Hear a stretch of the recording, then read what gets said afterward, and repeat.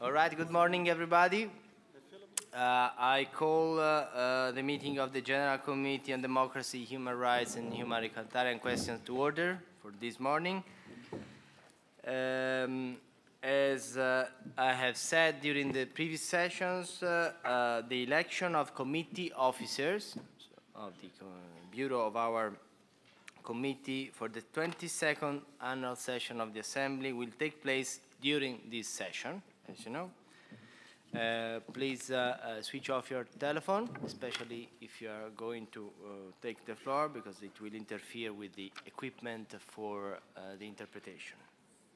This committee session will close at 11 o'clock, so we have about 2 hours for finalizing the work of our committee.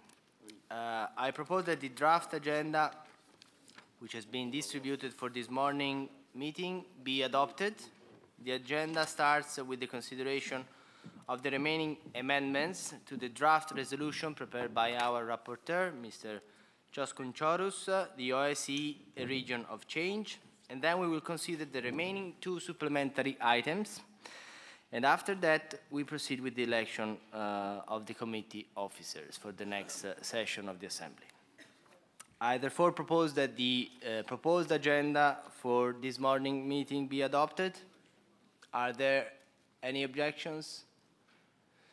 No? So the agenda is adopted. Also, if you want to speak either on the amendments or on the supplementary items, please let the Secretariat know as soon as possible. So now we have to finish the consideration of the remaining amendments to the draft resolution that we discussed yesterday. And we start with Amendment 27. I will maintain the same time restriction we had yesterday, so we try to limit the timing of the debate, but if necessary, we can have not one in favor and one against the proposed amendment, but 2 in favor and 2 against. Then I will ask, as we did yesterday, Mr. Choros his opinion on the amendment, and then we will put it to the vote. So I now call on Ms. Mazai, because Mr. Guminsky is not here this morning, from Belarus, to propose amendment number 30. Спасибо, господин председатель. Прежде чем представить поправку, я хотела бы выразить наши искренние соболезнования коллегам из делегации Российской Федерации в связи с той трагедией, которая возникла в силу природной стихии на юге страны и повлекла многочисленные человеческие жертвы. Мы уверены, что российское государство и народ России справится с этой трагедией, и мы разделяем сегодня их печаль. Что касается поправки, мы предлагаем обратить внимание на проблему, которая, к сожалению, остается актуальной в регионе ОБСЕ, проблема проявления различных оттенков экстремизма. Об этом, в частности, говорится и в резолюции, которую предложили наши швейцарские коллеги. Поэтому, я думаю, будет оправданным настоятельно призвать государства-участники, все институты ОБСЕ активизировать свои усилия в борьбе с экстремистскими идеологиями, которые основаны на расовой, этнической, религиозной почве и их проявлениями в регионе нашей организации. Спасибо. Thank you, Ms. Mazai, for your remarks. Also, I think on behalf of the committee, we can associate ourselves in expressing solidarity and sympathy to the Russian people and to the Russian authorities for the humanitarian disaster that you mentioned that is making the people of the country suffer. So thank you very much for raising that. On the amendment that has been presented, is anybody willing to speak against the amendment? If not, we ask the rapporteur his opinion.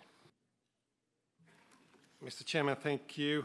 I don't think that we could find anybody in this space who is against combating violent extreme ideas based on racial, ethnic and religious grounds, so I fully support this amendment. So thank you very much. We put Amendment 27 to the vote. Those in favor, please raise your cards. Thank you. Those against? Thank you. Abstentions? 2 abstentions, so the amendment is approved. We move to amendment number 28, and I call on Ms. Viola von Kramon from Germany to take the floor. Thank you. Ja, vielen Dank. Hier geht es darum, dass wir uns mit den Gremien, die vorwiegend und institutionell mit Menschenrechten sich beschäftigen, dass wir uns mit diesen Gremien besser vernetzen. Und deswegen würde ich mir wünschen, dass wir einen Paragraphen einführen, um eine institutionelle Vernetzung mit den Vereinten Nationen, mit den Menschenrechtsverteidigern, mit den Rechtsanwälten etablieren, um hier auch über die Parlamentarische Versammlung dort eine professionelle Arbeit zu gewährleisten. Thank you, Ms. von Kramon. Anybody wish to speak against this amendment? If not, we call on the rapporteur to give us his opinion. You have the floor. Mr. Chairman, I could be brief. I fully support this amendment. Thank you. So we proceed with the vote on amendment number 28. Those in favor of the amendment, please raise your cards. Those against? Abstentions? Thank you. The amendment is adopted. We now move to amendment number 29, and I call on Ms. Mazai to present the amendment to the committee. Спасибо, господин председатель. Предлагая эту поправку, суть которой удалить предлагаемый 21 пункт резолюции, мы не выступаем против полевых миссий ОБСЕ как таковых, но деятельность полевых миссий согласовывается в первую очередь с принимающими государствами, как по мандату миссии, так и по срокам деятельности миссии, и предлагая утвердить долгосрочные, не менее 3 лет, мы тем самым лишаем государства-члены их прав дискутировать и согласовывать эти полевые миссии. Поэтому предложенная формулировка нам представляется неприемлемой. Более того, она в такой форме означает прямое вмешательство во внутреннее дело государства-участника ОБСЕ. Спасибо. Thank you, Ms. Mazai. Anybody wish to speak against this amendment? No, so we ask the rapporteur his opinion. You have the floor. Mr. Chairman, this amendment is unacceptable to me. It is, I think, not an interference in domestic issues.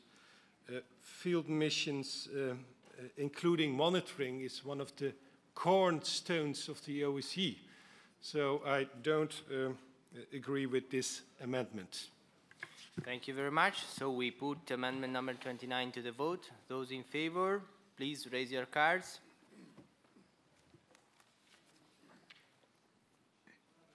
Thank you. Those against?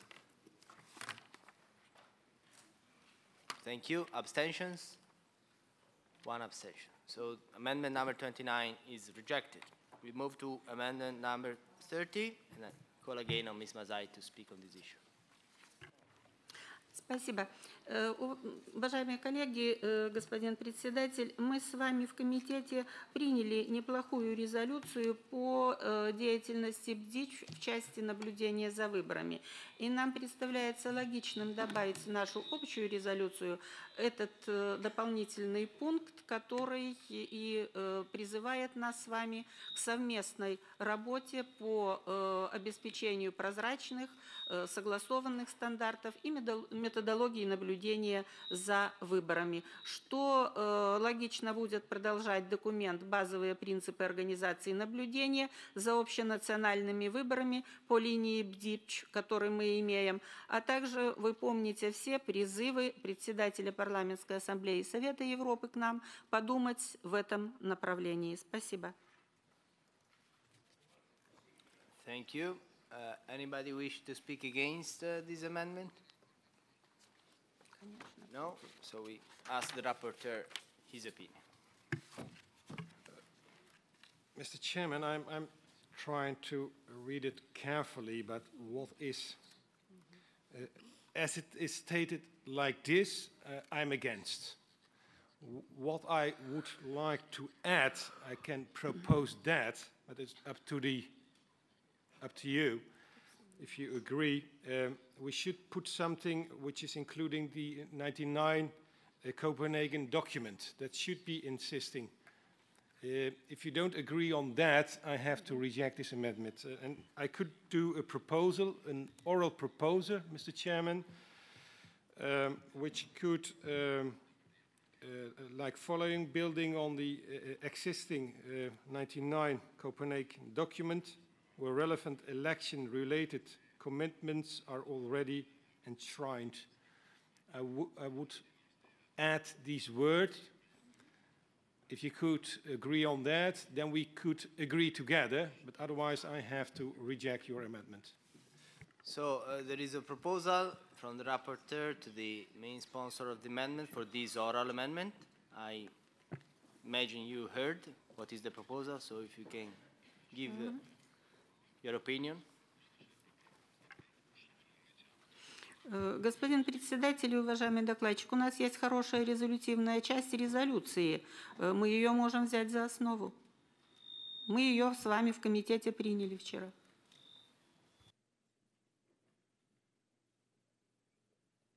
Sorry, I couldn't really get on time the translation. Do you accept the oral amendment or not?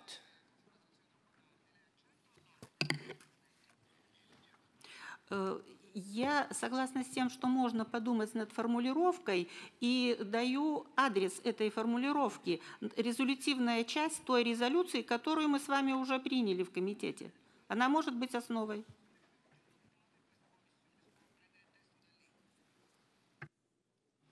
Well, we cannot work on hypotheses at this point. We have to take a decision because we have a written proposal, a proposed oral amendment, which are clear, and unless we are able to find in 30 seconds this text and present it to the committee, we cannot do it. So, if that is the case, I guess you do not accept the proposal by the rapporteur, and we put to the vote the original amendment as it's been proposed. So, we move to vote on amendment number 30.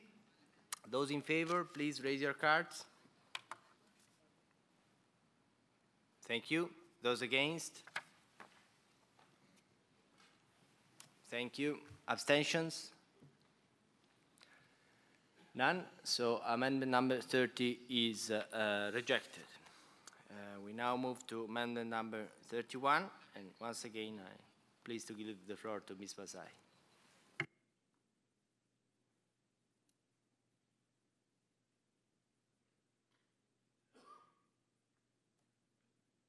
Извиняюсь, господин председатель, речь идет о какой правке сейчас? 22 пункт. Позиция белорусской стороны относительно непродления мандата офиса ОБСЕ в Минске уже неоднократно доводилась до сведения ОБСЕ всех государств-участников. Решение о закрытии офиса является окончательным, пересмотрено оно не будет. В настоящее время мы ведем консультации, и я вчера говорила, не исключаем возможности работы по проектам напрямую взаимодействия между Беларусью и исполнительными структурами ОБСЕ. Поэтому мы и предлагаем исключить этот пункт. Спасибо. Thank you. Anybody wish to speak against this amendment? Mr. Mantini from the Italian delegation. You have the floor. Grazie.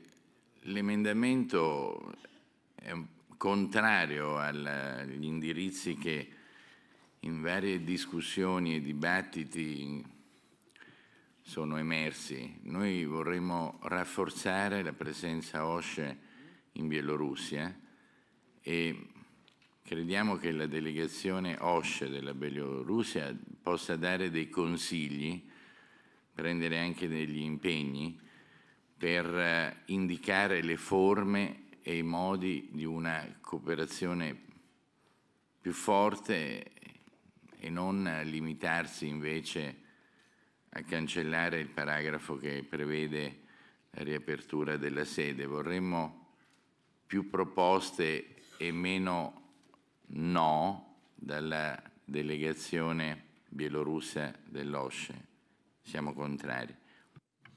Thank you very much. Anybody else want to speak on this issue? No? So we ask the rapporteur his opinion. Mr. Chairman, I am against this amendment. I fully agree with my Italian colleague. As we all know, these institutions play an important role, these missions. And I also want to strongly urge our colleagues from Belarus to take each opportunity and each moment to look how we could find a solution for reopening, because it is really needed, it is really important. And as the amendment is saying to delete the whole paragraph, I assume you know that I am against that amendment. Thank you very much. So we put amendment number 31 to the vote. Those in favor, please raise your cards. Thank you. Those against? Thank you. Abstentions? Thank you. So amendment number 31 is adopted. Amendment number rejected. Okay. I had to do it once a day, mistakes. I'm in line with my record. So we move to amendment number 32, and I call on Ms. Walburga-Asberg to take the floor on this issue. Thank you, Mr. Chair. Well, this amendment talks about a closer cooperation, especially parliamentary cooperation, between the OSCE and Central Asia, especially Kyrgyzstan. And I just want to say, for me, the election of Rosa Akhnazarova as vice chair in the second committee, which happened yesterday evening, shows how very, very involved our Kyrgyz friends are. And I think that this is really something which can bear fruit in the future, and we should take much, much more notice of this cooperation. And this is why I hope that you are supporting this amendment. Thank you. Thank you very much, Ms. Asberg. Anybody wish to speak against this amendment? No? So we call on the rapporteur to give us his opinion.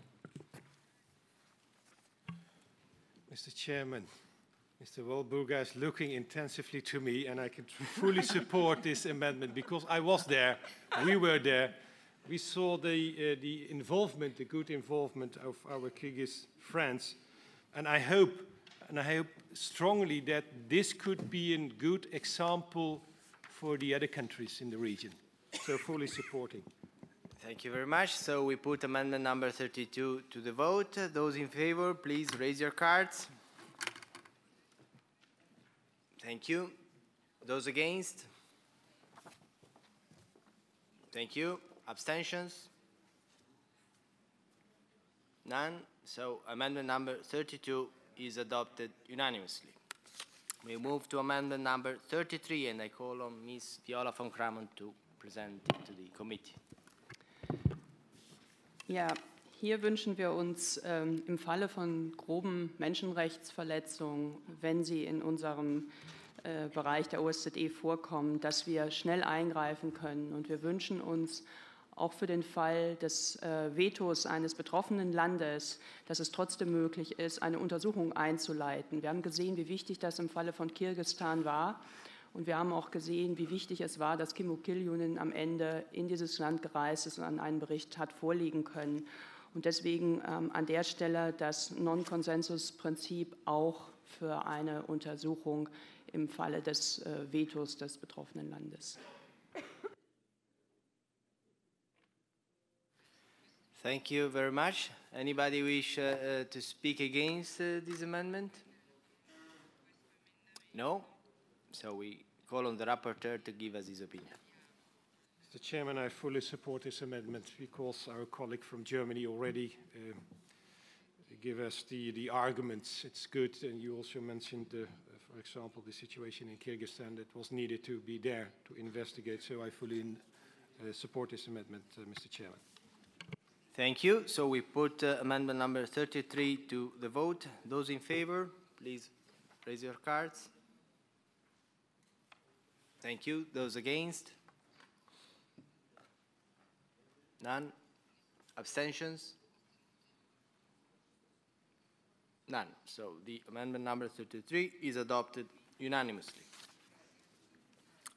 Now we have amendment number 34, and I call on Ms. Mazai to speak on this issue.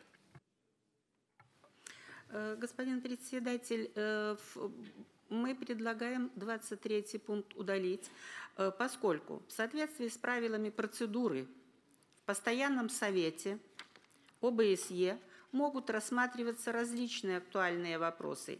И в зависимости от предмета обсуждения заседания Постоянного совета ОБСЕ по решению Совета могут быть закрытыми для представителей средств массовой информации и неправительственных структур или открытыми. Поэтому нам диктовать Постоянному совету, как использовать правила процедуры, я думаю, не следует. В ОБСЕ есть практика проведения двухнедельного ежегодного совещания ОБСЕ по человеческому измерению в Варшаве. Регулярно проходят заседания Постоянного совета, Комитета по человеческому измерению ОБСЕ в Вене. Какие-либо новые механизмы или дополнительные форматы в рамках человеческого измерения приведут, во-первых, к дальнейшему дисбалансу трех измерений, а во-вторых, здесь следует посмотреть и на бюджетные последствия. Поэтому мы предлагаем этот пункт в такой редакции не принимать. Спасибо.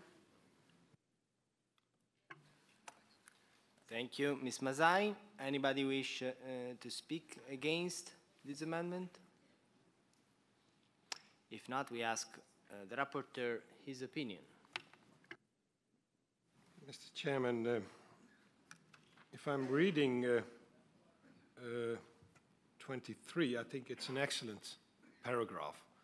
Also, the possibilities for the OSCE Permanent Council to organize a special meeting. That is also strengthening the organization. I will stick to my text, and I'm against the amendment to delete the whole. Thank you very much. So we vote on amendment number 34. Those in favor, please raise your cards. Those against? Abstentions? Thank you. So the amendment number 34 is rejected. We now move to amendment number 35, and I call on Ms. Fassler from Switzerland to speak on this issue. Herr Vorsitzender, geschätzte Damen und Herren, wir sind selbstverständlich auch für den Einbezug der Zivilgesellschaften in die Arbeiten der OSZE. Wir sehen aber einen anderen Weg dazu.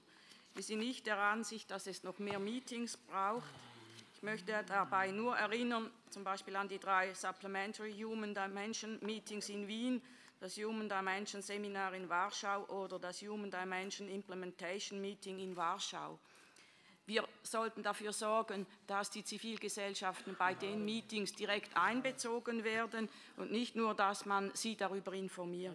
Und der zweite Punkt ist, wir möchten eigentlich nicht, dass der Ständige Rat der OSZE diese Aufgabe übernimmt, sondern wir selber. Wir sollten als Parlamentarierinnen und Parlamentarier bei unseren Regierungen anregen, dass eben Zivilgesellschaften eingeschlossen werden, einbezogen werden und nicht nur nachträglich informiert. In diesem Sinn möchte ich Sie bitten, meinen Antrag zu übernehmen. Thank you very much, Ms. Fassler.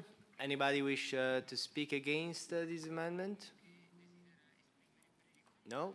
So the rapporteur will give us his opinion. You have the floor. Mr. Chairman, I've nothing against this amendment, let that be clear, but it is, let's say, in a more general way. And if I look to the original paragraph, I think there it's more precisely presents concrete suggestions for what we want from the Permanent Council. So I prefer my text, but if you, the committee here, is in favor of, I have no any difficulties with that. So we have a complex opinion from the rapporteur. And, well, if... Mr. Chairman, I prefer my text. All right. So But we remain still friends if your amendment is taken over. That is more clear. So we can proceed to vote on amendment number 35. Those in favor, please raise your cards.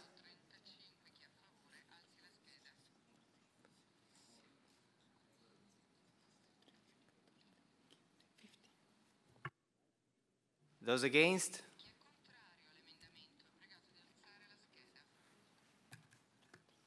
I think. Yeah. Abstentions? All right, so the amendment number 35 is rejected. We move to amendment number 36. We have 3 more to finish the amendments on the draft resolution. And I call on Ms. Maria Lundqvist Broster from Sweden to speak on this issue. Thank you, Mr. Chair.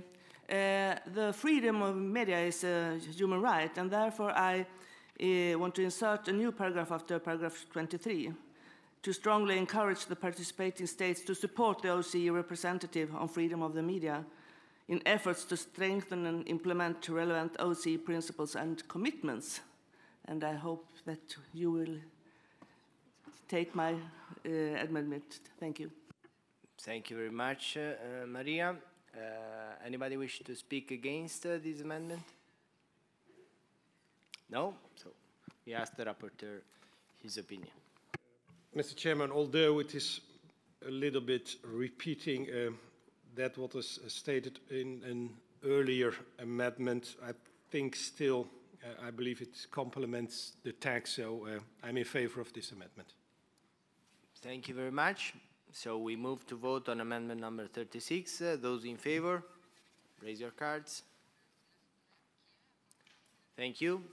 Those against? Abstentions? Thank you. So amendment number 36 is adopted. And again, I call on Ms. Lundqvist Broster to present amendment number 37. You have the floor, madam. Thank you, Mr. Chair. I want to insert a new paragraph after paragraph 23. The recent changes in the Hungarian constitution have led to certain human rights issues. However, I have in my amendments to the resolution chosen to focus on the topic of media freedom. And I would therefore like to take this opportunity to urge Hungary to follow the OSCE representative on freedom of the media's recommendations to change the composition of the Media Authority and the Media Council and make public service independent. Thank you. Thank you very much. Anybody wish to speak against amendment number 37? Hungary. Yes, Hungary. Mr. Nagy, the head of the Hungarian delegation, you have the floor, sir. Thank you very much, Mr. Chair. So, to be frankly, I have supported all the amendments made by the Swedish colleague before, but I can note that to do the same with this very amendment, and I would like to bring 3 main arguments why I am speaking when I am doing so. So my first argument is that I think this is not the aim of this resolution to name specific countries.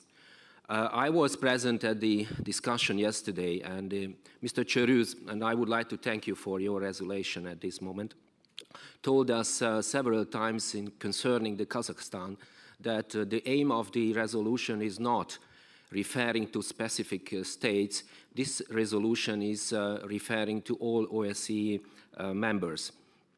My second argument is, and I am not really understand if you want to mention a specific state, why exactly Hungary concerning the media freedom. My second argument is that there is no need for urging Hungary, the Hungarian government, to listen to the recommendation of the representative of the media freedom of the OSCE, because there are ongoing negotiations with Dunja Mijatovic and with the Secretary General of the European Council. And there was a scrutiny made by the European Commission also, and we have changed already the media law at 3 very important points. And my third argument is that, and this is the very topic of this amendment, I think that the Hungarian media freedom is not jeopardized by the government. The new media council, I mean the members, and they have 5 members, will be elected by the parliament and not nominated by the prime minister or by the government. And the supervisory body of the public service media is a new phenomenon. This is a foundation, a public service foundation, and the members of the management body of these public foundations are also elected by the parliament, and each parliamentary party, the oppositional parties, has the right to nominate for this job. So I think this amendment is not appropriate and is not necessary. I cannot support it, and I would like to convince everybody sitting in this room, I'm in the majority, not to support this amendment. Thank you very much. Thank you. I now have Mr. Stefan Liebig from Germany, and then I have other requests, but as I said, if it is in favor of the amendment, maybe yes. If it's if it's against, sorry, because we have already 2 in favor. Vielen Dank. Erstens zu dem Argument, dass wir einzelne Länder nicht erwähnen wollen, hatten wir gestern schon eine Diskussion. Nun ist es ja so, dass in Punkt 22 Belarus und Georgien erwähnt werden und ich zum Zweiten das Argument auch schon bezogen auf Kasachstan falsch fand. Also ich finde es durchaus richtig, dass wir einzelne Länder in unserem Bericht erwähnen. Zum Zweiten das immer wieder vorgetragene Argument der Nicht-Einmischung kann ich auch nicht teilen. Es ist unsere Aufgabe als Parlamentarier, auf einzelne Tatbestände in einzelnen Ländern Bezug zu nehmen, die wir nicht für in Einklang mit unseren Regeln halten. Also das Argument kann ich nicht gelten lassen.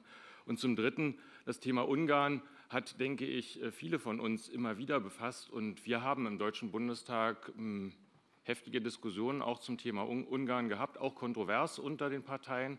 Aber ich kann die hier vorgeschlagene Position nur unterstützen. Nach unseren Informationen ist es immer noch notwendig, darauf hinzuweisen. Nach unseren Gesprächen mit ungarischen Journalisten herrscht dafür die Notwendigkeit. Und ich würde mich sehr freuen, wenn wir diese Formulierung hier aufnehmen könnten.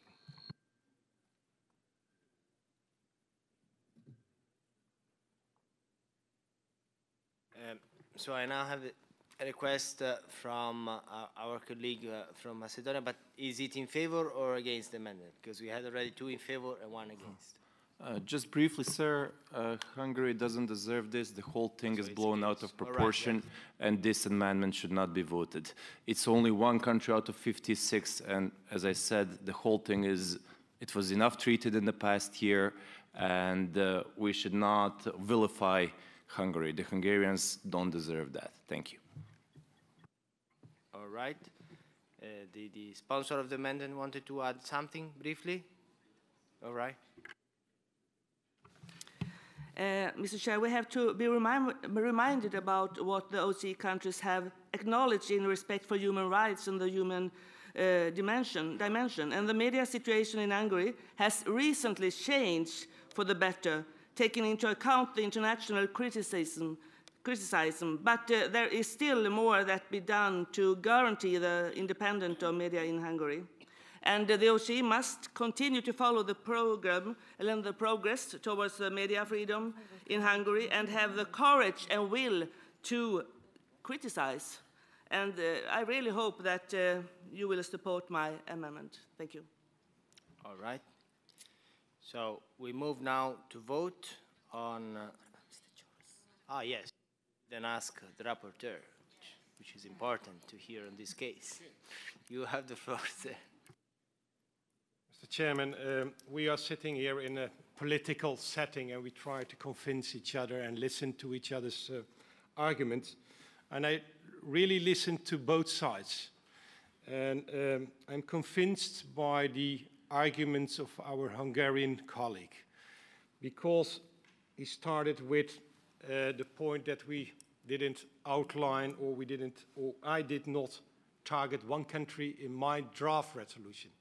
I did it not with Kazakhstan, nor I will do it with Hungary. Of course, it is without doubt that the role of the free media and the commitments which comes out of that is to all the 56 countries, not one. So I am against this amendment, and there where it is stated by, I believe our German colleagues, the place that Georgia and Belarus are mentioned, it's not targeting, but that is a fact, that in those two countries the field missions are closed and that we're trying to open it. That's more the fact what is on the table. So it is not targeting or outlining. So if I see the whole picture, I am against this amendment, Mr. Chairman. All right. So we vote on amendment number 37, proposed by our Swedish colleague. Those in favor of the amendment, please raise your cards. Thank you very much.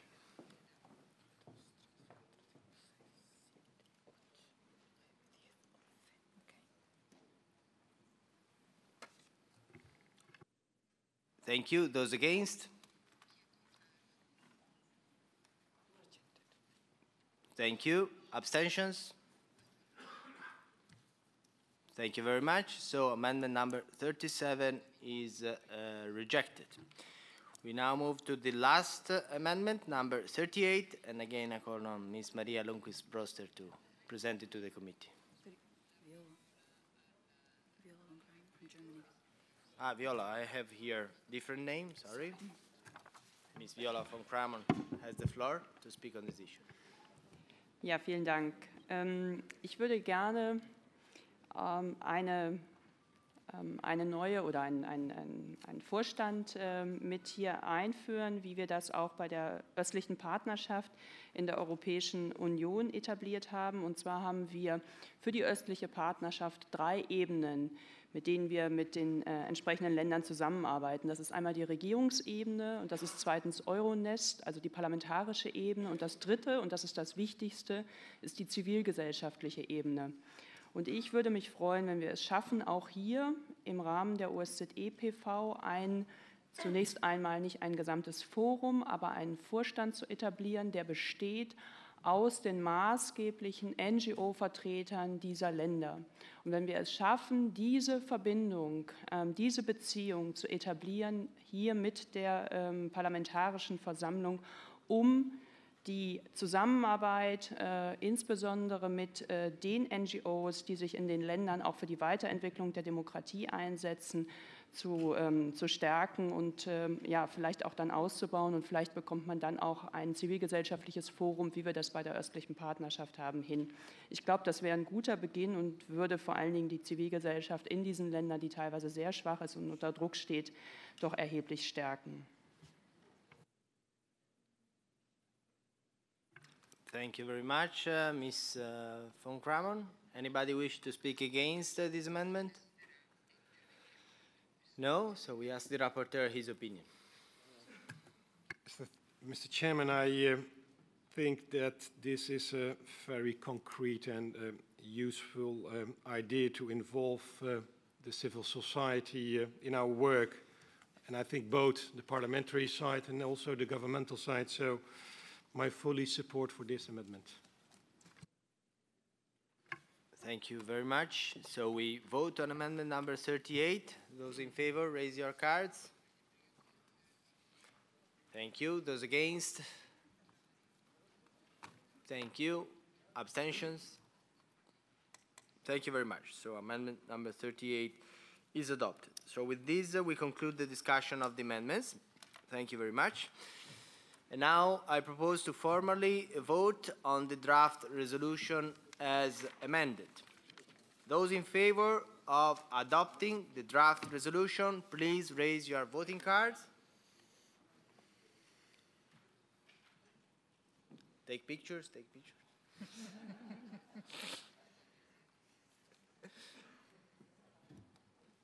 Thank you very much. Those against?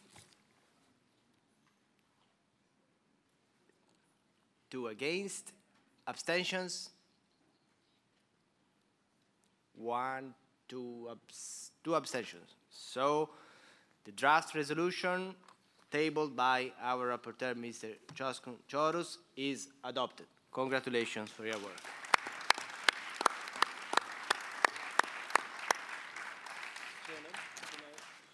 Sure. Mr. Chairman, I would like to thank all my colleagues. Some of you know that I am not running in the upcoming elections in the Netherlands, so I stopped being a rapporteur. It was a good, sometimes hot discussions, and we should dare to discuss as politicians in the committee, in the plenary. I enjoyed that, and I wish the person who follows me, my job as a rapporteur, a big success, and I'm believing that he or she will succeed in the same way as I did, and I thank you again. We thank you very much, Mr. Charos. I believe we have known you in your work in the Assembly, and we know for sure that you had already a remarkable career in politics in the Netherlands and international institutions, so we look forward to finding ways to cooperate in the future with you, and for sure the fact that you're not running is not only a loss for the Parliament of the Netherlands, but certainly also for the Assembly. So we regret that, but we wish you the best in the proceeding of your career. Thank you very much for your work with this committee and with the Assembly over these years. So we now move on the next supplementary items, which are remaining. There are 2 of them. The first one is addressing racism and xenophobia affecting people of African descent in the OSCE region, which has been sponsored by our colleague and friend, also from the Netherlands, Kathleen Ferrier. And now I give you the floor, Kathleen, to present the resolution to the committee. Thank you very much. Dear colleagues, just like last year, my colleague from the United States Congress, Mr. Elsie Hastings, and I have worked together on a supplementary item that addresses racism and xenophobia in the OSCE region. Mr. Hastings cannot be with us today, but I would like to stress that this resolution is also very much his text, and I thank him and Mrs. Misha Thompson from the US Helsinki Commission for the fruitful cooperation in the preparation of this document. As a result of both voluntary and forced migration, the OSCE region is home to more than 42 million people of African descent. The OSCE has before recognized the special contribution these people have made to our history and culture. You will remember that last year our Assembly unanimously adopted a resolution which called for the OSCE to recognize 2011 as the UN International Year for People of African Descent, and in November 2011, ODIHR held a round table on contemporary forms of racism against people of African ancestry. Mr. Hastings and I believe that the fight against racism and xenophobia remains at the core of the OSCE comprehensive concept of security. Discrimination threatens the security of individuals and social cohesion, and thus has the potential to lead to wider conflict and violence in our countries. As a special representative on migration, I have seen the viciousness of racial hatred while visiting the African Center in Kiev, Ukraine, in February of this year. I have spoken with representatives of the African community there and heard horrifying stories of violence and bigotry. It's not my intention to single out Ukraine here as a special case. We should be aware that these things happen in all of our countries. We as parliamentarians need to set the example in the fight against racism and facilitate racial and ethnic minority participation at all levels of our national, regional, and local governments. We need to strengthen the capacity of our legal institutions to address racial discrimination. That is, among other things, what this resolution calls for. I strongly urge you to support it. Mr. Chairman, I hope you will allow me a short word of farewell, because this will be the last event of the OSCE Parliamentary Assembly that I will attend. In September, we have parliamentary elections in the Netherlands, and I have decided not to run for re-election. So I will also wrap up my work as a special representative on migration. Since I'm very much aware that I could not have done this work without the collaboration of you all, but specifically without the collaboration of the assistants of our Dutch delegation, Frederike van de Hengst and Arjen Westerhof, I want to start by thanking them. Specifically, I want to wholeheartedly thank Arjen Westerhof for his permanent interest in the subject and his valuable assistance. Mr. Chair, it has been an honor to serve as Special Representative on Migration since October 2009, this organization. I have tried to connect the people in the OSCE who work on migration issues, let them know about each other's work, and let them learn from their best practices.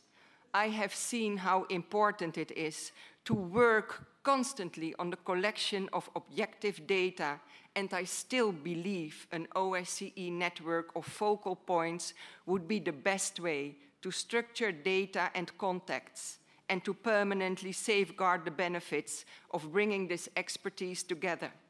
Mr. Chairman, let me conclude with a call on the Permanent Council to make the means available for such a network.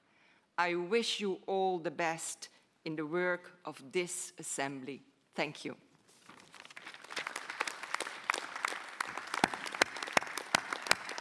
Thank you very much, Kathleen. After these two announcements from the Dutch delegation, I think we have to send a diplomatic protest to the authorities of the Netherlands, because, I mean, the work you have done as a special representative in this committee over this year, I think has been a refreshing one, always ready to stand up to defend the rights of the vulnerable people. And we know that to do this is not often, in many countries, a popular thing to be done with the electors. So we thank you for this, also for choosing not to run in this occasion, maybe because there were not the conditions, because we know it's not an easy task to bring forward this work, and you have been an example in doing this. So I hope that this committee and the Assembly will be able to continue the work you have done on this issue over the years. So thank you again, and the best of luck with the continuation of your career. But before doing the farewell, we move on to debate your supplementary item, and now we open the debate on this, and I have 3 members who have signed up to speak on the debate. I will close the list of speakers at the end of the first, which is Ms. Heidi Fry from Canada, and then we move to the consideration of the amendments and to vote on the supplementary item. Ms. Fry, you have the floor. Thank you very much, Mr. Chair. And before I begin to speak to this particular item, I want to say, echo your words that indeed Ms. Ferrier has been an extraordinary colleague to work with, as many of the issues of gender and, as you see, minority status have overlapped.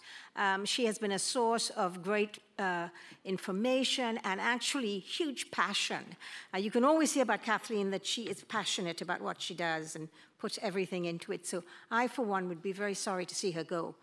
I wanted to support this resolution, and because I think yes, as I spoke about gender, I talked about the fact that you had to look at 4 groups within gender, and one of them were racial groups, and they were groups that we consider to be visible minorities in that you can see their differences. They are either different because of the color of their skin, because of particular characteristics and features, and of course people of African descent have also not only visible minorities, but they have a history that has created much of the discrimination and stereotyping.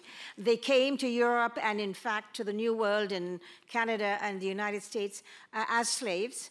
And while Canada does not have a strong history of slavery, that stereotyping of the inferior race has remained with people of African descent.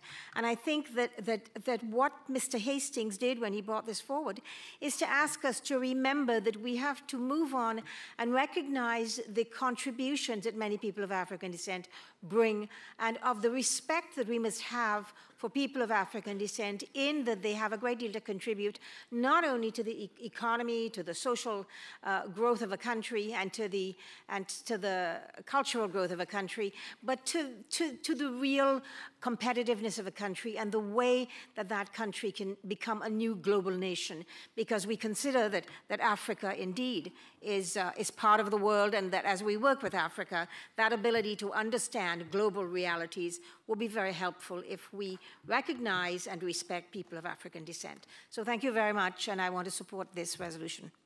Thank you very much, Ms. Fry. We now close the list of speakers on this debate, and we move with Mr. Alderholt for the United States Congress. You have the floor, sir. Thank you, Mr. Chair. I rise to speak in support of this resolution this morning on the people of African descent in the OSCE region that was brought up by the Member of Parliament, Ferrier, and we appreciate her support in this.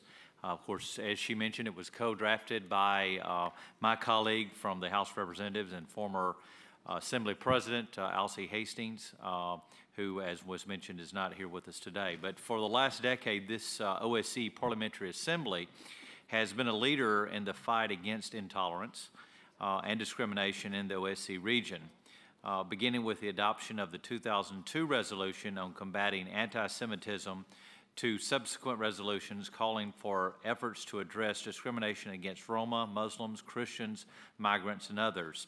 Today's resolution continues the OSCE Parliamentary Assembly tradition by bringing awareness to the situation of vulnerable people in the region and calling for action. During last year's 2011 International Year for People of African Descent, the OSCE held the first ever roundtable on the contemporary forms of racism and xenophobia affecting peoples of African descent in the OSCE region. Findings from the roundtable concluded that close to 50 million people of African descent live in the OSCE region experience various amounts of inequality and discrimination, including in education, housing, and employment sectors. The recent death in the United States of African-American youth Trayvon Martin and the decade-long effort to bring the murders of black British youth Stephen Lawrence to justice highlights the ongoing issues of the African descent and how this needs to be addressed in an equitable manner. This resolution simply calls for the participating states to address these issues by implementing existing commitments to combat racism, xenophobia, and hate crimes, and recommendations from the OSCE's Roundtable on Contemporary Forms of Racism and Xenophobia Affecting Peoples of African Descent in the OSCE region. Again, I want to thank Ms. Ferrier for her help with this amendment and also the help from the support from the rapporteur for their work on this as well. So I would urge my colleagues to support this amendment. Thank you. Thank you very much, Mr. Alderholt. I now call on Claudio D'Amico dalla delegazione italiana, and then Lord Dubs from the UK. Grazie Presidente. Innanzitutto voglio ringraziare l'onorevole Ferrier perché in questi anni ha lavorato molto, e bisogna ammetterlo, e devo dire che molto spesso le nostre idee sono state divergenti, però c'è sempre stato il massimo rispetto e questo è il bello della nostra organizzazione, della democrazia, dove ci si può confrontare nel massimo rispetto per le idee, perché è corretto che ci siano idee diverse, se no ci sarebbe l'omologazione che noi sappiamo che c'è stata magari in certi periodi di dittature. Viviamo in un tempo dove la democrazia, per fortuna in molte parti del mondo, si è diffusa, non dappertutto, dobbiamo lavorare per questo, però la ringrazio perché il confronto c'è sempre stato, ma nei termini corretti della normale dialettica politica, senza altri tipi di problemi, di atteggiamenti. Ecco. In questo caso devo dire su questa risoluzione che assolutamente io sono favorevole a fare qualcosa contro il razzismo e la xenofobia, su questo non c'è nessun dubbio. Devo dire anche che in Italia noi abbiamo avuto, per chi ha seguito un fatto di cronaca sportiva degli ultimi giorni e chi ha seguito il campionato europeo avrà visto che l'Italia ha avuto il suo attaccante migliore che è una persona di origine africana, è una persona che fu adottata da bambino, da piccolo bambino, è cresciuto con un nome italiano, è cresciuto con una cultura legata all'Italia, è diventato l'attaccante migliore dell'Italia e su questo penso che nessuno in Italia abbia nessun problema perché il colore della pelle è diverso o perché nasce da una famiglia africana. Però dobbiamo anche considerare che possono esserci dei fenomeni negativi, ci possono essere fenomeni negativi in tutti i sensi. Io credo che questa risoluzione qui, che vado poi a toccare meglio la risoluzione, e esprimere il perché alla fine il mio parere non è del tutto favorevole a questa risoluzione, perché secondo me questa risoluzione contiene in alcuni passaggi delle semplificazioni che possono cadere in tranello, perché qui si sta seguendo un percorso, è stato detto, sono state portate avanti diverse risoluzioni negli anni a favore di un gruppo sociale, dei Rom, degli immigrati più in generale, adesso delle persone di origine africana e mi sembra che continuare a sottolineare singoli gruppi originari di determinati paesi serva a aumentare ancora di più quella parte di divisione, di ghettizzazione che sta avvenendo. Perché uno dei problemi che nascono in Europa è proprio quello della ghettizzazione e della non integrazione di persone che vengono da fuori. Io ho portato l'esempio di quel calciatore perché è perfettamente integrato. Ci sono invece gruppi di persone che non si integrano e continuare a considerarli come un gruppo a parte secondo me è pericoloso, perché fa nascere in loro una consapevolezza di essere diversi, cosa che non deve essere così, perché quando sei ammesso, quando sei inserito con i documenti, eccetera, devi avere la possibilità di essere considerato come tutti gli altri. E poi continuamente fare risoluzioni solo per un gruppo sociale è discriminante per gli altri, perché noi abbiamo una grande immigrazione anche asiatica, e su questo però non si è mai detto niente, perché gli asiatici non devono essere considerati come gli altri. E non solo. Noi abbiamo anche una grossa, a volte, problematica relativamente alle persone endemiche, le culture e le civiltà che hanno occupato l'Europa da migliaia di anni e che si trovano ad avere problemi. Ecco, sui cittadini che risiedono e che risiedevano in Europa prima dell'arrivo degli immigrati non si parla mai e di problemi ce ne sono. Anche qua sembra che l'intolleranza nasca. Perché noi dobbiamo andare anche a capire i problemi. Perché nasce l'intolleranza? L'intolleranza non nasce a volte perché ci sono dei matti, è vero, ma l'intolleranza a volte nasce anche da incomprensioni nel differente modo di vivere e di cultura. Sono capitati tanti casi in Italia di persone di origine africana che con dei determinati comportamenti come quello di, faccio esempi concreti perché alla fine sono queste le cose che fanno nascere poi i problemi, con la macellazione di un animale con un rito islamico sul balcone di una casa, davano fastidio a tutto il palazzo, è nata intolleranza nei loro confronti, ma probabilmente se loro avessero capito che in Italia quelle cose non si fanno, forse è meglio andare alla macelleria, ok, e poi mi permette una questione importante per esprimere bene il concetto. Forse forse non sarebbe nata una reazione che è sbagliata, lo ammetto, però dovevamo considerare anche il fatto che chi arriva con culture diverse in un paese dove una cultura di base c'è, deve cercare di integrarsi e non cercare di sovvertire la cultura locale, perché questo può far nascere intolleranze che sono sbagliate e di questo non c'è traccia in questa risoluzione. Non solo, si parla di dare i diritti politici. Allora, ecco, su questo io voglio essere chiaro, i diritti politici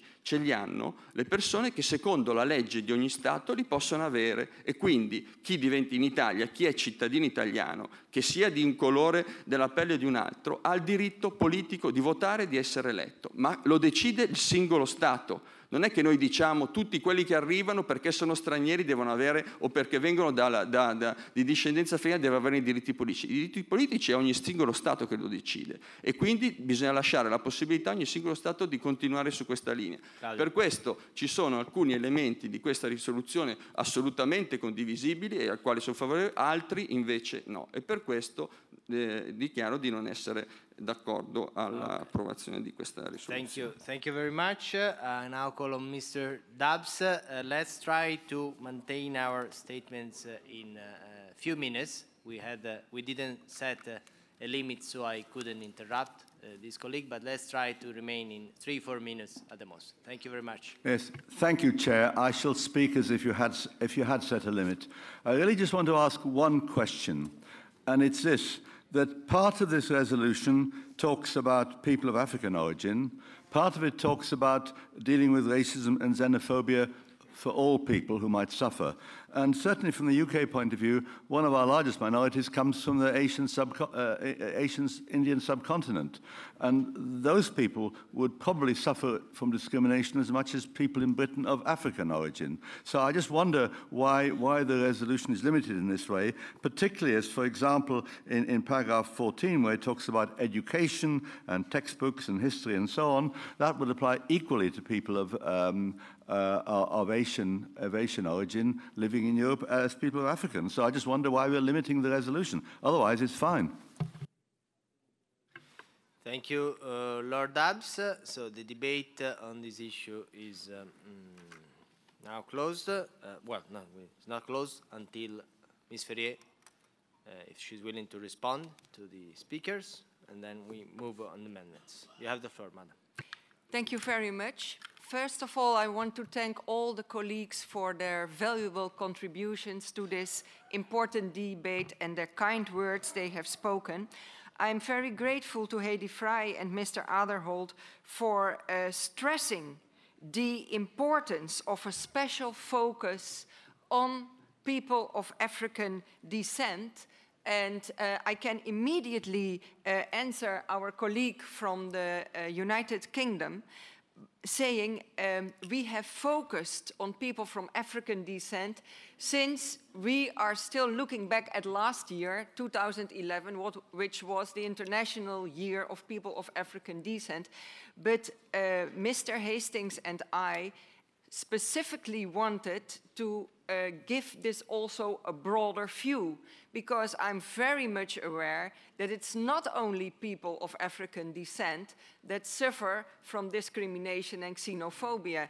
Well recognized the people from the subcontinent, in our own country, the Netherlands, people from the Antilles, from Suriname. So please read this resolution as parting from people from African descent, but with the intention to have a broader view. It's very good to hear also that this resolution supplementary item stands in a long tradition of this assembly on fighting intolerance, like we had also resolutions on anti-Semitism.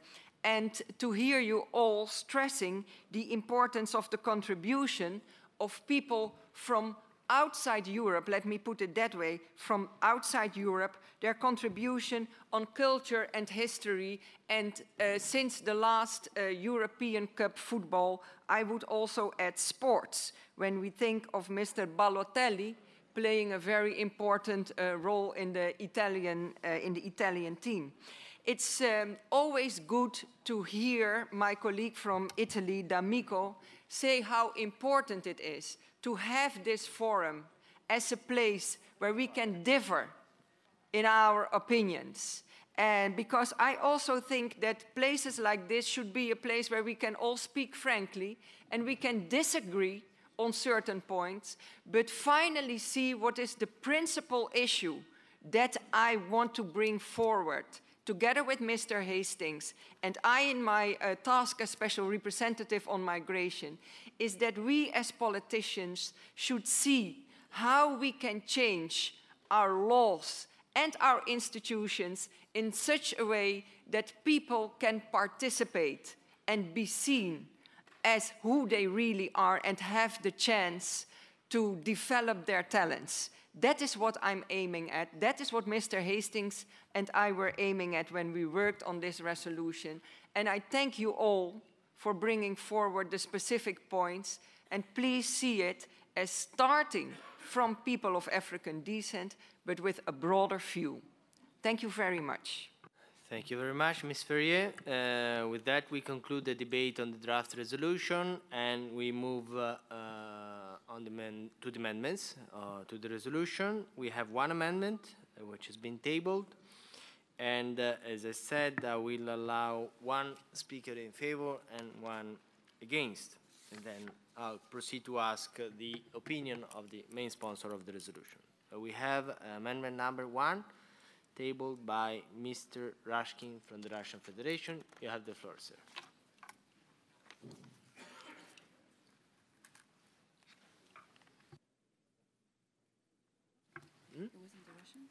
Yes. Amendment. Я прошу прощения, повторите, будьте добры. Yes, we are going to discuss your amendment, number 1, to the draft resolution of Ms. Ferrier. The draft resolution on addressing racism and xenophobia affecting people of African descent in the OSCE region. If you wish to present the amendment, if not, we just move to vote on it. It's not mandatory. All right, you have the floor. Да, я прошу прощения, что отвлекся. Уважаемые коллеги, по поправке 1 после пункта 2 предлагается добавить новый пункт, именно принимая во внимание Дюрбанскую декларацию, программу действий и итоговый документ конференции по обзору Дюрбанского процесса, а также резолюции Генеральной Ассамблеи ООН 66-143 о недопустимости определенных видов практики, которые способствуют эскалации современных форм расизма, расовой дискриминации, ксенофобии и связанной с ней нетерпимости. Мы бы считали, что это не только дополнит, но и улучшит пункт 2 резолюции. Спасибо. Thank you very much. Anybody wish to speak against this amendment? If not, we ask Ms. Ferrier her opinion. Thank you very much, Mr. Chair.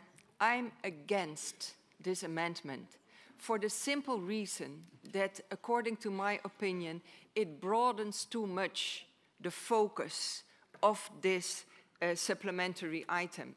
If there's one thing I've learned in the years that I've been working as Special Representative on Migration, it is the importance of focusing. And I would say that by now adding the Durban Declaration and the Programme of Action, as well as the UN Resolution 66-143, that would broaden the scope too much. I want to focus on the OSCE region, since I have learned that that is the best way to come to concrete steps, which we need so badly, and therefore I'm against this resolution, this amendment. Thank you very much, Ms. Ferrier. We now move to vote on amendment number 1. Those in favor, please raise your cards. Thank you. Those against? Thank you. Abstentions? None. So the amendment number 1 is rejected. So we now move to vote on the draft resolution, which has not been amended. So those in favor of the resolution, please raise your cards.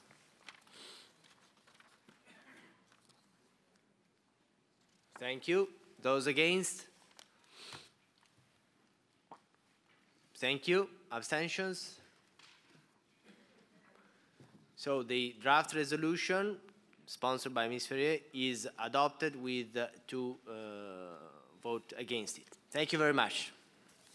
And congratulations and the best of luck again for your work. We now move to the next supplementary item on the agenda, which has been sponsored by Congressman Smith from the United States. The supplementary item is about protecting vulnerable populations from human trafficking. And Mr. Smith, I understand, is not present today here with us, so I call on Mr. Georgiev from Macedonia to speak on this issue. You have the floor, sir. Thank you very much, Mr. Chairman. Dear fellow delegates, at each annual session, the OSCE Parliamentary Assembly has been faithful to turn its attention towards a pressing need in the fight against human trafficking. The supplementary item before the Assembly today, protecting vulnerable populations from human trafficking, calls on participating and partner states to focus their victim response, both prevention and identification, on vulnerable populations most likely to become trafficking victims. As many participating states are beginning to recognize, the Roma community is particularly vulnerable to human trafficking. Last year, the European Roma Rights Center released a report documenting the high proportion of Roma who became trafficking victims. Despite the fact that Roma are a minority of the population, Roma represented between 40 and 80, I repeat, between 40 and 80% of the human trafficking victims in every country surveyed for the report. The reasons for vulnerability were varied: structural forms of ethnic and gender discrimination, poverty and social exclusion, low educational achievements, high level of unemployment, usury, growing up in state care, domestic violence, and substance abuse. However, the result was the same: extreme vulnerability leading to human trafficking on a shocking scale. The report showed that poor relations with law enforcement also prevented victim identification, which is necessary in most countries for victims to receive very needed rehabilitative services.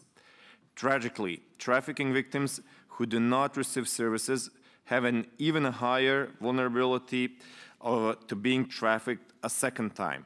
In order to fight this disturbing trend, the supplementary item before us today calls on the participating states to establish in major cities special Roma-oriented task forces composed of Romani NGO, Romani mediators, and Romani community representatives, along with members of state law enforcement, anti-trafficking authorities, and social services representatives. Such task forces can increase trust, communication, and teamwork in order to prevent the trafficking of Roma, bringing traffickers to justice, and rehabilitate the victims. Mr. Chris Smith, who authored this supplementary item, has seen success with his 40 similar task forces in major cities across the United States. This supplementary item also notes that the overall victim identification in the OSCE region has declined in recent years, although we have no reason to believe that the victimization has declined. On the contrary, the recent economic downturn has increased the vulnerability all over the world. Desperate people are more willing to be put in danger, and traffickers are more than willing to exploit desperation. This year, the year 2009, marked the high point for victim identification when, according to the Trafficking in Persons report put by the US Department of State, more than 49,000 victims were identified in the OSCE region. That number fell dramatically in 2010 to about 33,000, but rose again last year to 42,000. The region is moving now in the right direction towards prioritizing victim identification, but identification rates are far below. In response, this supplementary item calls on participating and partner states to specially train law enforcement, including Border Patrol, to focus on them individuals from vulnerable groups and to screen them with extra care for signs that they have or are likely to become victims of human trafficking. This supplementary item also calls on participating and partner states to ensure that immigrants coming to work in the region are equipped to know who to call should their employees turn out to be traffickers. All participating and partner states should have a trafficking hotline and pamphlets with information on human trafficking that can be distributed with work visas made available in consular offices and anywhere else that vulnerable populations would be able to access the information. The NGOs can be excellent partners in ensuring the information gets to those who most need it. At the end, the vulnerable are the least able to help themselves, it is very important for us as representatives of the people to do everything we can to ensure limited government resources are strategically targeted at preventing the vulnerable from becoming or remaining victims. Thank you very much if you decide to support this supplementary item. Thanks, sir. Thank you, Mr. Georgiev. We now open the debate. We have already 7 speakers in this debate, and as you know, we have little less than 40 minutes. Then we have 3 amendments and we have 2 votes. So I would kindly ask all the colleagues to try to be below 3 minutes in their speech, because unless we do that, we might not be able to allow everybody to speak on this issue. So I'll start with Ms. Bartos, from the head of the Polish delegation, and then at the end of her speech, we will close the list of speakers. You have the floor, madam. Dear colleagues, we meet today to discuss again how to increase our efforts to end the misery of humiliating and degrading crime the human trafficking is. Traffickers deprive their victims of fundamental human rights, freedom of movement, choice, control of body and mind, the decision-making. The UN Crime Fighting Office announced that almost 2.5 million people across the globe are victims of human trafficking at any one time, and $32 billion is being earned every year by criminals running human trafficking networks.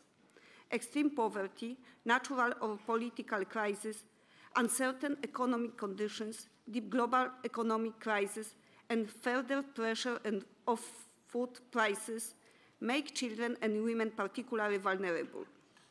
It must be underlined that 2 out of every 3 victims are women who are particularly exposed to danger from criminals promising a good job or educational opportunities, and then forcing their victims to prostitution. It is extremely profitable for members of organized crime and appears to be a crime of low risk. Criminals are getting rich while girls and women are raped and tortured physically and mentally. Mr. Chair, dear colleagues, a lot must be done to prevent and reduce the scale of trafficking in human beings. We are obliged to constantly search and implement coordinated and meaningful responses to human trafficking, facing the fact that due to the complex nature of this crime and its close connections with other international issues, no country is capable of combating this threat on its own. Thank you. Thank you very much, Ms. Bartos. I call on Ms. Heidi Frey to speak on this issue, and the list of speakers is now closed. Thank you very much, Mr. Chair. I want to again congratulate Mr. Smith, who has been really consistent in the way he has dealt with this issue and followed through with it at every particular meeting I've been at. I think he makes an important point that I want to highlight, and that is that things will worsen with regard to human trafficking, because human trafficking is about exploitation. It's about exploiting people because of their poverty, because they have no economic rights. It's also about exploiting those who have a tendency to thank you, who are women and who are therefore vulnerable and have no protections and therefore moving them around. I think we always think of trafficking as being sexual trafficking. I think there is trafficking for labor market as well. And so we look at trafficking as actually affecting men and women, but women and children are the most vulnerable in terms of trafficking. What I think that is important here is that Mr. Smith is asking for us to do some very concrete things with regard to victims. And before I support this, I want to say that I would like to point out that in Canada, we see a difference between trafficking and smuggling. Smuggling is when people willingly want to come to another place, mostly for economic reasons or for escaping different forms of persecution, and they have the money to pay someone to take them across a border. When they get there, they're actually no longer in contact with this person and they're on their own. So there is a distinction. Both, of course, are exploitative, and smuggling can become even worse. But the thing about trafficking, I think, that Mr. Smith wants to point out is that if we are going to help the victims, we have to be able to identify them, and that there isn't a lot of data on identifying victims. There are no national or international victim ID data that we can point to. And if we cannot identify the victims, they become lost within the communities and the population when they arrive and continue to be victimized.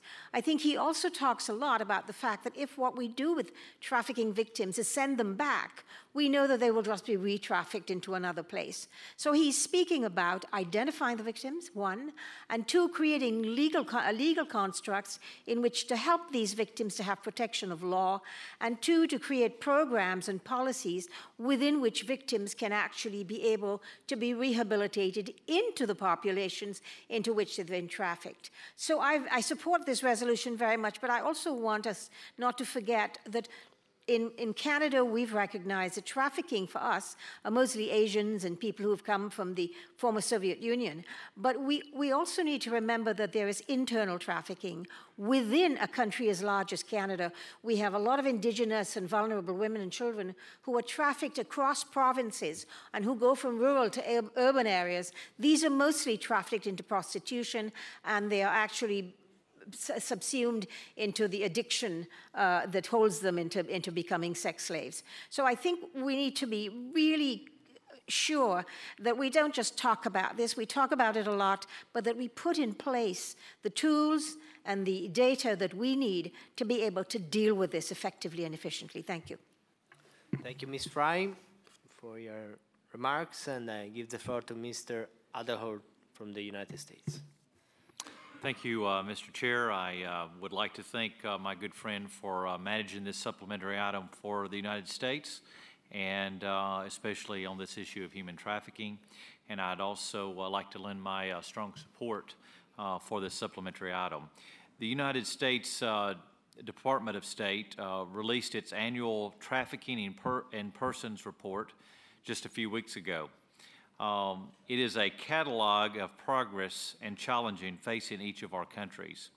Progress often means the discovery of new challenges, problems that were hidden but that can be successfully addressed if brought into light. Such as the case is with trafficking of vulnerable populations, such as the Roma. And we can target the protection of these individuals for those who aim is to exploit. I have been encouraged in recent months to see new attention in the region on obstacles faced by this particular community, whose vulnerability to exploitation has only increased in the economic downturn. Over the last several years, most participating and partner states have invested in the 3 Ps to fight human trafficking, which is protection, prosecution, and prevention. You have good laws and financial resources to fight this problem. However, the implementation is a problem because of the lack of coordination between law enforcement, victim services, and civil society. Victims do not receive the help they need because they're not identified by the law enforcement, or if they are identified by the law enforcement, they do not know where to send the victims for rehabilitation. The United States has itself addressed this problem in many parts of the country through convening task forces in each of the cities where there is most need. I believe this approach will be particularly useful in the Roma community, and I would strongly support this supplementary item. Thank you, Mr. Chair. Thank you, Mr. Alderhort. We now give the floor to Ms. Phelan from the Irish delegation. Thank you, Mr. Chairman. I would very much like to support this supplementary item and, like previous speakers, compliment Chris Smith on the work that he has done to date. I would just like to make the Assembly aware that as part of our chairmanship, this area is one of our priorities, and to mainly look how it impacts on women and children, but also not to forget that a number of men have also been trafficked into the labour market as well. But I think the key to tackling trafficking is to make sure that all the participating states, that all our police forces are dealing with this trafficking, that we're all singing from the one hymn sheet, and that I would like to see that the Roma population, we have to look at education and the empowerment of Roma women. So I would very much like to support this supplementary item. Thank you. Thank you very much, Ms. Phelan. We now move to Canada, and I give the floor to Ms. Turmel to speak on this issue. Thank you. Merci, Monsieur le Président, collègues parlementaires. Je tiens à féliciter le présenteur d'avoir inscrit ce sujet à l'ordre du jour très important. Je pense qu'il est temps qu'on en discute. À bien des égards, la traite de personnes est l'une des violations les plus horribles des droits de la personne. C'est aussi l'une des activités criminelles les plus rentables et connaissant la plus forte croissance dans ce monde. Des mesures internationales durables nécessitent des obligations juridiques internationales en la matière. J'encourage les pays qui n'ont pas encore ratifié le protocole visant à prévenir, réprimer et punir la traite des personnes, en particulier des femmes et des enfants, aussi appelé protocole de Palerme, à le faire. En tant que parlementaires, nous devons continuellement renforcer les politiques visant à prévenir l'exploitation de nos citoyens.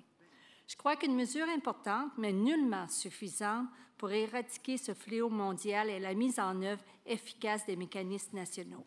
Par exemple, le Canada a adopté il y a quelques semaines son plan d'action national de lutte contre la traite des personnes. Il concentre ses efforts sur 4 domaines prioritaires qui sont décrits dans le protocole de Palerme et qui correspondent aux pratiques exemplaires approuvées à l'échelle internationale. Par exemple, la prévention de la traite de personnes, la protection de victimes, la poursuite des auteurs de ce crime, le travail en partenariat avec d'autres parties sur la scène nationale et internationale. Un groupe de travail sur la traite de personnes dirigé par Sécurité publique Canada et comptant sur la participation de ministères clés supervisera la mise en œuvre des engagements pris dans le plan d'action national et fera le point publiquement chaque année. De plus, le Canada investira annuellement plus de 6 millions de dollars dans les activités de lutte contre la traite de personnes. En outre, il y a quelques jours, le Parlement du Canada a adopté un projet de loi qui a reçu l'appui unanime de tous les partis. Cette mesure législative étend le champ d'application territorial de la loi et donne aux tribunaux canadiens compétence pour juger les crimes de traite des personnes commis à l'extérieur du Canada par des concitoyens canadiens ou des résidents permanents. Afin de refléter plus fidèlement le protocole de Palerme, la loi prévoit également que pour déterminer si un accusé exploite une autre personne et commet une infraction liée à la traite de personnes, le tribunal peut notamment prendre en compte les faits suivants. L'accusé a utilisé ou menacé d'utiliser la force ou toute autre forme de contrainte. Il a recouru à la tromperie. Il a abusé de son pouvoir ou de la confiance d'une personne. En conclusion, combattre la traite des personnes à l'échelle nationale, bilatérale, régionale et internationale ne sera pas chose facile. Le succès à cet égard passe par des engagements accrus à l'égard de la prévention et de la sensibilisation, des approches cohérentes et intégrées en matière de normes internationales, un suivi constant des progrès, la traduction en justice des responsables et des garanties de sécurité pour les victimes. Merci, Monsieur le Président. Thank you very much. And I now give the floor to Ms. Dade from the Albanian delegation. You have the floor, Madam. Thank you, Mr. Chair. I strongly support and I compliment Mr. Smith on this resolution. And I also might refer to Secretary of State Hillary Clinton, who is really so much committed in this problem. And only recently I read the report from Department of State, and I made it a point in the Parliament because my country is criticized for not having any visible results in 4 years. And I have to draw the attention to this organization that this trafficking in person cannot be considered a domestic issue, like other issues of human rights. These are issues which are at the focus of the work of this organization and especially of this committee. If we don't assist governments to tackle with these problems, then what other job have we got to do? And to assist means also to finger point.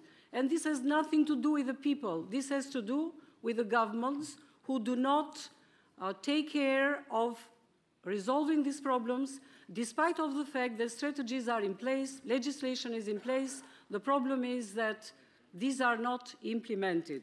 And we have to also worry that this phenomenon has acquired new features. Now it is domestic or internal or within the region. And if you see that people from Albania might be trafficked even to Serbia or Kosovo or Ukraine or Macedonia, this is too problematic. And this has nothing to do only with Roma.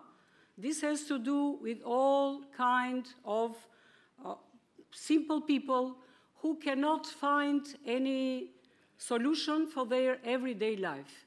That's why I strongly support this, and of course this is not a matter of rhetoric, even here in this OSCE Parliamentary Assembly, but we have to cooperate with all organizations and find the necessary instruments how to make our governments stick to the obligations when we ratify conventions, when we ratify all what we have taken as obligations vis-à-vis the organizations we are a member of.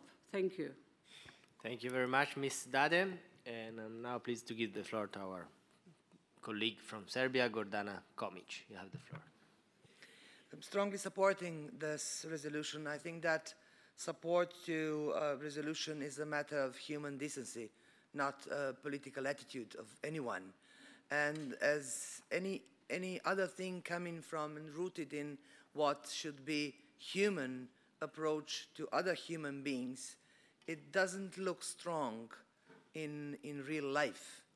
And often we are criticized that here in OSCE or back home throughout the parliaments, etc., elsewhere, we are bringing declarations, resolutions, decisions, blah, blah, blah, blah. But in the real life, there is no true impact of that, what I, again, deeply believe that is a matter of human decency and not a political attitude. But nevertheless, the whole idea of combating trafficking and trying to protect all of those who are victims of trafficking, trying to protect societies of being blind to the sector where a lot of people are suffering as a victim of human trafficking, I also see that if you go through day by day, it does look like nothing is changing and we do not make a true impact. But if you look back for a longer time scale, then you see everything is changed.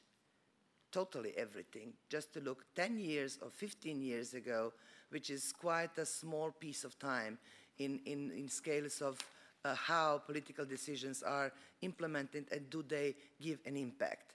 And the context of my personal struggle to see the laws, any decisions on any level of authorities in Serbia to be implemented is that we should know what actually we are fighting against. There are three main points that I find on a daily basis in my struggle to see resolutions like we are debating upon right now. That is the first one is among those people who are entitled and paid by tax money to implement, and they are say, well, you know, there always have been prostitution, there always been poor people or poor women or poor whoever who had to had to do what is offered as a trafficking area of suffering life. And it's hard to overcome the stereotyping, the easiness of stereotyping that those who are victims of trafficking, they are used to it. It's their way of life. You can't do anything to really change that. The second point that it's hard to overcome is procedures within parts of the authorities who should implement. So there is a law, for example, in Serbia, there is a national plan of action, but when you go to the field, then nothing happened. Why nothing happened? Well, nobody knows how to make life from the wordings that we adopt throughout laws, resolutions, or declarations. And the third one is actually poor information campaign, poor governing by explaining to the people who are actually subjects of those kind of documents to be helped. There is a level of higher authorities, middle or lower, but if you go to Roma community in my country and ask, do you know that you are protected? There is a mechanism that you don't have to do what you are forced to do due to the traditional customs or whatever in your family. There are mechanisms that you can be helped. Then she or he is looking at me with bright, lovely eyes saying, no, I don't know. Because nobody from us shared the information. And those three circles of spiral circles of vicious circles sometimes actually prevent us to show our human side of human decency supporting this kind of document really implemented. That's why I don't have an amendment, because I don't know how to amend such a resolution. It's a good resolution. But I have a proposal to all of us to think about idea that appeared among us that chairmanships in the future should have a common plan, not for a year, but for 2 years, 3 years, 4 years. And maybe human trafficking combat task forces should be a common plan for whoever be in office as a chairmanship in office in next year or 7 years from now. Because if it worked with media sector, if it worked with gender sector, it must work with sector that we all agree upon to form and to be the inevitable part of the plan for anyone who will chair this organization in the future. I thank the principal sponsor of this resolution, and thank you for the opportunity to address you. Thank you. No, thank you very much, Gordana. I think you summed it up very well, and I think most of the people who spoke in this debate, also on other issues, we are all facing this issue. How can we make sure that the words, the norms that we adopt then are followed up and implemented in the reality? So that is an open challenge, and I just want to raise the fact that you mentioned the chairmanship. We know that in a couple of years, Serbia will be also chairman of this organization, so we have maybe some time also to work towards this goal, maybe even before with the Irish and the Ukrainian chairmanship to try to achieve some of these issues which are very relevant for us and for the relevance of our organization. It is very, very important. With this, I now ask Mr. Georgiev from Macedonia if he wants to reply to the debate. Just briefly, many thanks to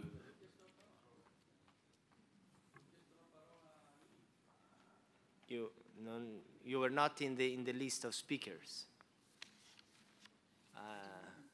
Avevo chiesto la parola all'inizio, avevo fatto segno, l'hanno visto tutti i miei colleghi, ho visto un gesto da parte sua, avevo fatto così, ma m'hanno visto tutti i miei colleghi. Maybe I was saying hello, but I didn't see anything. Anyway, we can give you 1 minute because we don't have much time. Non avevo visto, Claudio. Però 1 minuto perché we have 3 amendments and then we have to close at 11. So please try to be brief. Mi scusi Presidente, però è una questione molto importante, avevo chiesto la parola, ho i testimoni, insomma, ecco. Quindi un minuto vuol dire proprio quasi non parlare, dovrò riassumere veramente in modo molto, molto drastico un concetto che invece è importante perché si tratta di una questione importante.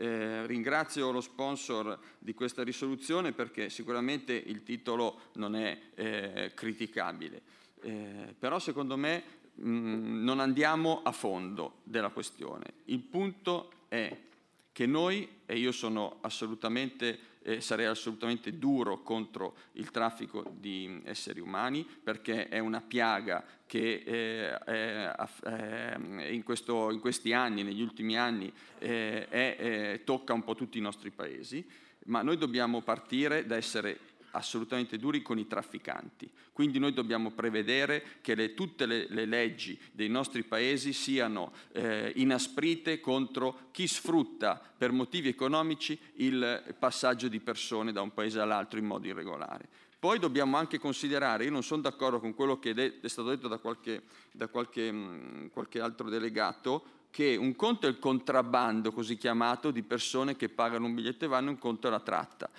Io penso che tutto sia da considerare tratta, perché ormai è il 95% delle persone che vengono spostate pagano qualcosa a questi trafficanti, non è che vengono rapiti. Quei pochi che vengono senza la loro volontà, allora non sono vittime di tratta, sono rapiti, sono persone che sono rapite, ci sono le leggi contro i rapimenti delle persone. Ma la maggior parte sa consapevolmente di espatriare, in andare in un altro paese in modo irregolare, pagando a questi trafficanti dei soldi. Allora dobbiamo considerare, e concludo, che non si può dividere le due cose, noi dobbiamo essere duri e attenzione, quello che dico, che se noi continuiamo a dire a chi è vittima di tratta, cioè tutte le persone che si spostano in modo irregolare, sarete accolti, regolarizzati, noi facciamo un favore ai trafficanti, perché i trafficanti dicono pagatemi un biglietto, io vi porto là, tanto poi alla fine vi sistemano. Quindi dobbiamo stare molto attenti in questo, dobbiamo essere prima nelle restrizioni duri con i trafficanti e dire che bisogna inasprire le leggi. Io ho proposto una legge in Italia che addirittura quando ci sono vittime nel traffico si dia la pena dell'ergastolo e pene durissime per i trafficanti. Quindi dobbiamo partire prima da quello e poi arrivare alle vittime. E per concludere mi sembra che ci sia sempre una troppa esposizione sulla questione dei Rom, che possono essere ricompresi in generale come tutti gli altri. Quindi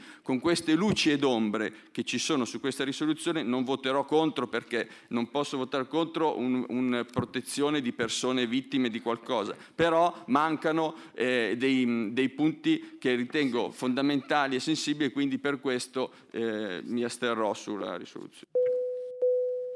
Grazie. Claudio D'Amico, hai parlato 2 minuti e 30 secondi. Per la replica, brevemente, prego al nostro collega della Macedonia, Mr. Georgiev.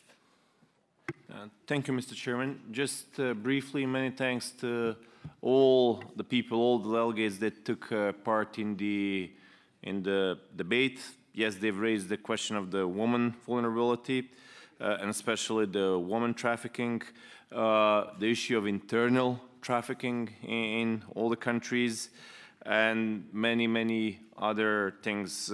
Also, the contributions that were done by the US representative from Ireland, Serbia, Albania. Many thanks to everyone from Poland, from Canada, from Italy.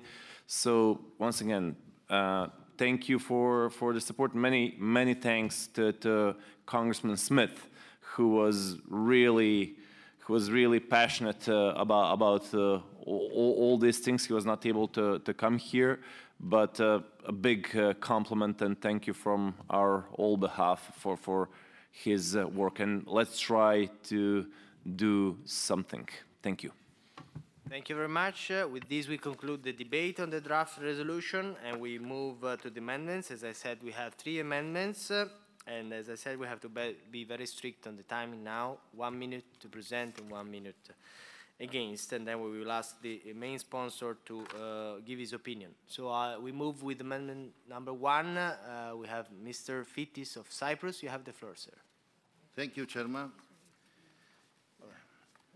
From the beginning, we would like to congratulate the principal sponsor of the draft resolution, Mr. Christopher Smith, and which resolution we strongly support, of course. It is a very sensitive subject, although we discuss, and the 3 amendments are really not amendments, are additions to the resolution. And the first one is the following: stressing that good governance is essential in efforts against the trafficking of migrants, particularly women and children, as well as against forced labor, both of which count over 12 million affected people worldwide. The rationale: we have proposed this amendment based on an estimate of the ILO, for we consider worth mentioning the alarming numbers of victims of trafficking and forced labor. According to this estimate, victims of forced labor, trafficking, but the final,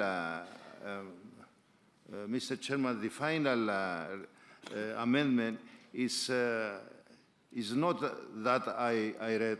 It's after correspondence with Mr. Smith, we changed it a little bit, and the final is this one: stressing that good governance is essential in efforts to protect vulnerable people, particularly migrants, from human trafficking, which, according to the International Labour Organization, at only given time enclaves more than 20 million people, the majority of whom are women and girls. And this is the final amendment we propose with Mr. Smith. Yes, thank you very much, Mr. Fittis. Just to... you gave me only 1 minute. I couldn't read the whole rationale. Sure. I said, unfortunately, we are running out of time. So I said, but what I would do, you have already read the amendment. You are proposing an oral amendment to the one that was proposed, and also the oral amendment has been distributed, so the colleagues have it. And so it is quite clear because you read it also in the new version. Thank you very much. So we now, I ask if there are anybody wish to speak against this amendment? If not, we ask Mr. Georgiev his opinion on it. Acceptable. The remarks are good and they're agreed with both delegations. Thank you.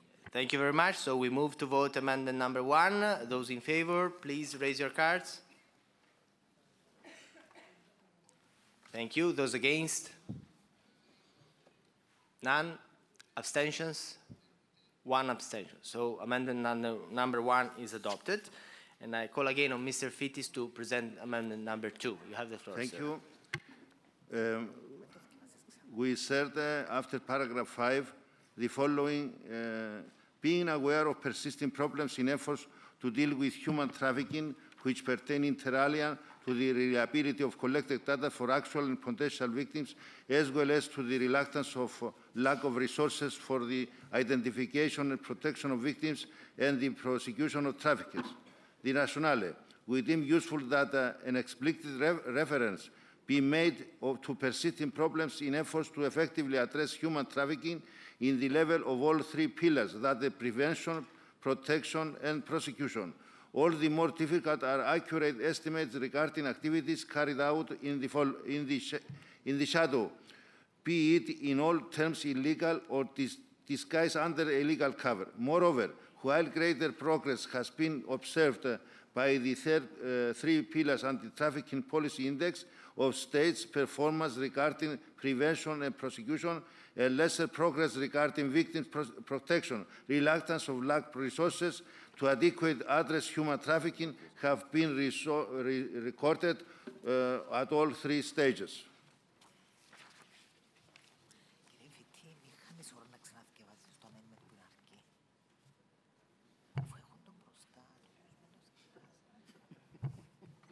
Yes. You're finished? Yes. Okay, thank you very much. I now ask if there are any colleagues who are going to vote against this amendment. None? The opinion of the principal sponsor, please. It's acceptable. Thank you, Mr. Fittis, for the contribution. Perfect. So we vote on amendment number 2. Those in favor, please raise your cards. Those against? Abstentions? Thank you very much. So also amendment number 2 has been adopted. And I call again on Mr. Fittis to present amendment number 3. You have the floor, sir. Thank you, sir. I present the final amendment, which was done with a consultation with Mr. Smith, and this is slightly different from the original you have in front of you. We would like to ask for your approval of this paragraph, which would then read law stresses the need for enhanced cooperation at the stage of prevention between law enforcement authorities and non-governmental organizations towards effective awareness raising policies among potential victims of human trafficking in countries of origin, as well as along potential buyers of commercial sex, so that all are vigilant against exploitation. This is the amendment, the addition, rather, we propose. Thank you for this addition, Mr. Smith agrees. Perfect. Thank you very much. Anybody wish to speak against amendment number 3? No. So we ask for the opinion of the principal sponsor, Mr. Thank you. Yeah, thank you, sir. The same thing as with the first amendment. It's acceptable. The part that is an oral amendment, so it's acceptable and it's supported. Thank you. Thank you very much. So we now move to vote on amendment number 3. Those in favor of the amendment, please raise your cards. Thank you. Those against? None. Abstentions? 1 abstention. So amendment number 3 is also adopted. Congratulations. We now move to the vote on the draft resolution as amended. Those in favor of adopting the draft resolution, please raise your cards. Thank you. Those against? Abstentions? So the draft resolution is adopted. Congratulations to Congressman Smith and Mr. Georgiev for presenting this supplementary item. We now move to the last point on the agenda. We have very few minutes. This is the time of the renewal of the position for the committee officers for the 22nd session of the Assembly. As we said over the last 2 days, nominations closed at 9 a.m. this morning. And the International Secretariat informs me that the following nominations have been received in the table office. For chair, Mr. Matteo Mecacci from Italy. For vice chair, Ms. Isabel Santos from Portugal. And for rapporteur, Ms. Anne Felan from Ireland. As the position of chair is not contested, I declare that the nominee for the position, in this case myself, is elected by acclamation in accordance with Rule 36, number 5. Thank you very much. Likewise, as the position of vice chair is not contested, I declare that the nominee for that position, Ms. Santos of Portugal, elected by acclamation. Congratulations. And likewise, as the position of rapporteur is not contested, I declare that the nominee for that position, Ms. Felan from Ireland, is elected by acclamation. Congratulations. So with this, we conclude the works of the third committee for this session. I want to thank really everybody for participating. We have an estimate that over 50 colleagues took the floor during the 3 sessions of the committee, so this highlights the high degree of participation from all regions and all countries in this committee, and I think this gave us the possibility to have an interesting and fruitful debate on some of the issues that we believe are most important for the future of our organization. So thank you very much, and I declare this meeting closed.